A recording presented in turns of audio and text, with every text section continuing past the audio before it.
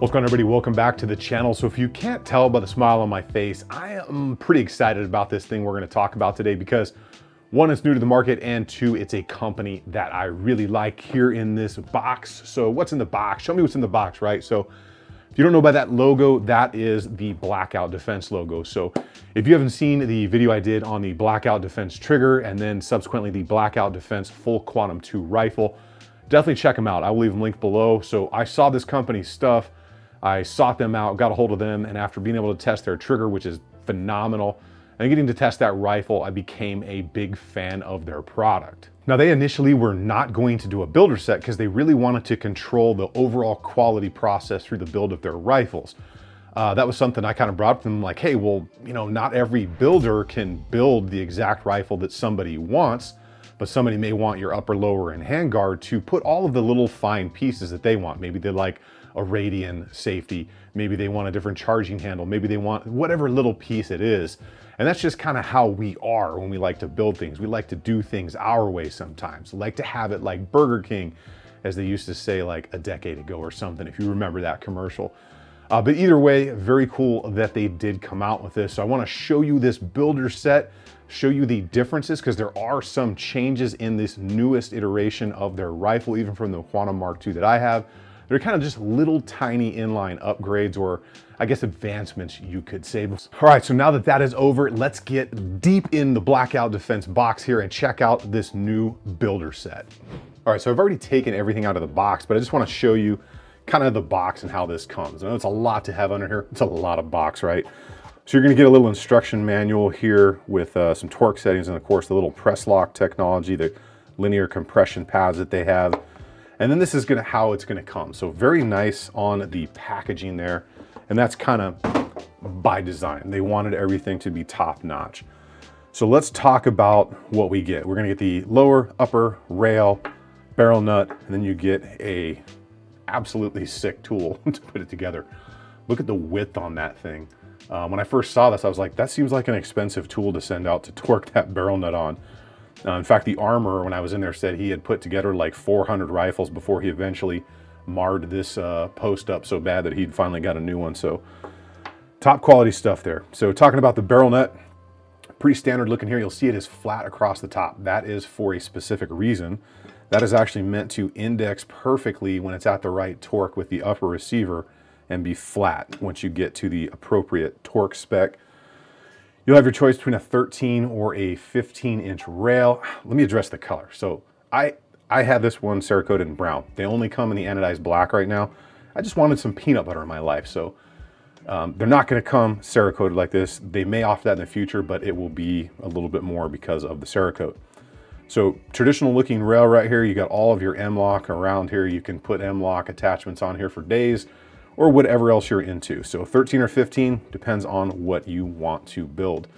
You're gonna get some red Loctite for the receiver, putting that the screws in there together because it clamps together with these, which are compressed obviously with your typical Allen head screws. Put that red Loctite on there and it's going to be good to go. Now, normally the detent pins would already be, or not detent, the takedown pins would already be installed, but since I wanted it Cerakoted and I needed to show you this, I had them leave them out because it's a little bit different. So let's talk about what we get here. You're gonna get these little posts right here. You're gonna get 2 metal posts. Those serve a very specific purpose. You'll notice right here in the rail, you're gonna have 2 holes that are going to index perfectly with 2 holes on the upper receiver right there. Now those 2 metal dowels fit in there and index that rail so it can never twist. Some companies have like an insert that goes over the gas tube. That's a far better way on this rifle to do it than relying on your gas tube to be an anti-tilt mechanism for your rail section. So very cool design there. As far as a little bit of a difference in the springs on the back here, instead of a traditional spring and detent for your takedown pin, they've threaded it. So a lot of companies are threading a lot of these things now because it makes life a little easier, especially when you're putting them together for the first time or taking them apart, changing parts out. So instead of a traditional detent and then a spring going in there and then your back plate and you're kind of screwing the back plate on there and putting it in there and hoping you don't bend the spring or things go flying, You put the detent in there, you put the spring that they provide in there, it's a little shorter, and you screw it in there and you are good to go. Put your back plate, buffer tube, and all that stuff on there. It's also thread captured here for your bolt release, which is again very cool, makes life a lot easier for you.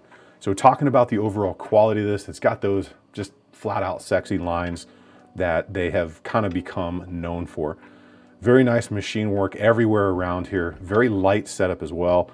It's beefed up where it needs to be beefed up, and it is shaved down where they can shave it down. You'll see you have a nicely flared magwell on there, and you'll notice 2 holes in the bottom of that trigger guard. So should you decide to go with the Blackout trigger, which is a legit trigger, there are 2 bottom adjustments, and they wanted to make it a little bit easier for you to adjust those. So instead of just having the holes right there, they made them all the way through the trigger guard, which is extended and integral. So you don't have to mess around trying to get the small end of an Allen head in there. You just go straight through the bottom and you can make small adjustments. You'll see you got all 3 positions for your safety selector, should you be a cool guy that can do some cool NFA stuff to it. And you'll notice also that the logo's just super subdued on there, laser engraved, but nothing that's really just crazy huge when it comes to the logos on it. Very cool setup, very cool design, and it comes with everything you need. So these compression press lock pads here, I've had a couple questions about these. So a lot of companies will use a hole right here and they'll put like a nylon threaded screw in there. So if your receiver is loose, which these are not, these are match sets and they're extremely tight.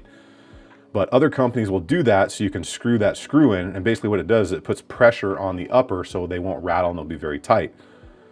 Well, if you think about it, what that can do is cause carrier tilt because you're pushing the upper receiver up like this and your bolt and carrier group is going back and forth into that buffer tube. It can just cause some undue wear. So rather than do something like that, Blackout Defense came up with a press lock. And like I said, I don't think they need it because of how tight these are. But basically you put one of those linear compression pads right in there, you close this thing for the first time, and it is going to be very tough to get the pins in the first time, but it will be probably one of the most solid upper and lower receiver indexing that you're going to feel, besides something that is just crazy tight. So cool design, cool idea that they came up with, and this is what we've got. So let's talk about, have I chosen parts for this, how I'm going to build this, what's going to go on with this thing, and of course, what's this thing going to cost us? All right, so a couple of little changes on that from even the Quantum Mark II that I have, and it's really just to make your life easier, especially with some of those detents, right? Seems to be a lot of companies have gone that direction, but overall, they're producing some really cool, really high quality stuff. Now, I don't quite know what furniture and small parts I'm gonna go with on this thing. I don't know if I'm gonna go with Bravo, maybe B5, maybe Magpul. Then of course, some of those smaller parts, like maybe the Battle Arms development, bolt release lever. I just don't know. I haven't figured that all out yet. So let me know in the comments, what would your choices be for this rifle? Because I know a lot of us have our little choices, those little things that we love. Like I love Radian safeties, ambi safeties. They are my favorite and that's my go-to, but I really want to know what you guys would like to put on this rifle. All right, so let's talk about the pound of flesh. What is this set gonna cost? It's gonna be your upper receiver, lower receiver, your pins are gonna be installed, your detents and that stuff's gonna be installed in there for your takedown pins. And of course, that rail. And you get a choice between, I think you can do a 13 or a 15 inch, so you can build it how you want. If you wanna do a pistol, you're gonna do rifle, you're gonna SBR at some point. Those options are there. So the builder set as it stands in the traditional anodized, because I had this Cerakoted because I wanted some peanut butter in my life, is $759. When you take into account the quality of this stuff, upper, lower pins, and you're gonna get that rail, that's a pretty good price for the quality level stuff you are dealing with. Now, yes, there are cheaper receivers and receiver sets out there, and you can build whatever you want. This is just another option. If you search around for some of the Blackout stuff out there, you'll see that a lot of people that have gotten it in their hands now kind of enjoy the Blackout Defense product, but I'm gonna leave that up to you. If you can, try to get your hands on one of these. They're gonna be in some major stores pretty soon. I don't think I can tell you which ones, but they'll be in some big stores real soon. So I hope you guys enjoyed seeing that thing. Make sure you guys check out the trigger video and that rifle video if you wanna see kind of the intricate details of the trigger and of that full rifle, because you can buy a full rifle or you can build a builder set and just do it however you want.